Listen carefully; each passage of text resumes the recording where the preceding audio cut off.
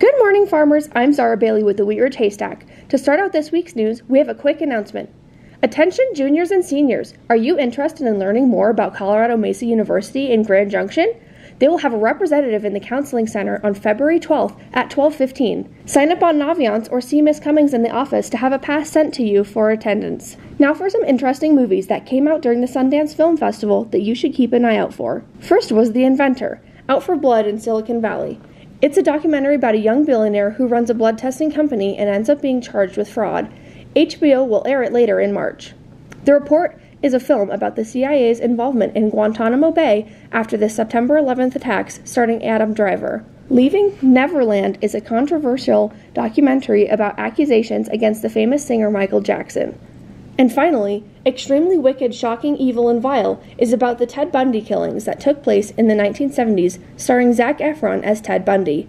And finally, an opinion piece from a Wheat Ridge High School student, Joey Huckabee. Class pranks are a rite of passage for all high school seniors.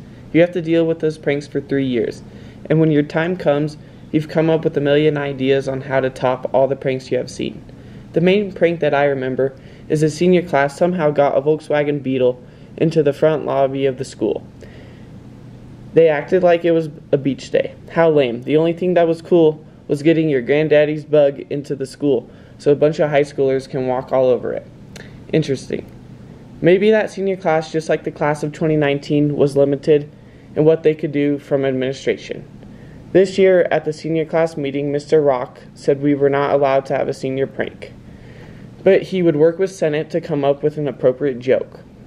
Mr. Rock is an awesome administrator, but does anyone in the front office ever learn? The reason the senior wall was a disaster was because the design wasn't voted on by the whole class. Yes, we have moved on and united around the wall, but I'm afraid the joke or prank, or whatever you want to call it, will cause our class to divide at the end of our senior year. Wheat Ridge has a long tradition of great senior pranks, from very old pranks like bringing cows into the science hallway, knowing that Bessie couldn't go downstairs, and newer, less illegal pranks, like putting all the furniture out into the hall. Let's include everyone from the class of 2019.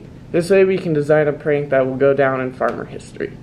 Thank you. If you have an opinion about the school that you want to have shared on the weekly videos, then email us at wrhaystack@gmail.com. Thank you for watching, and we'll see you next week.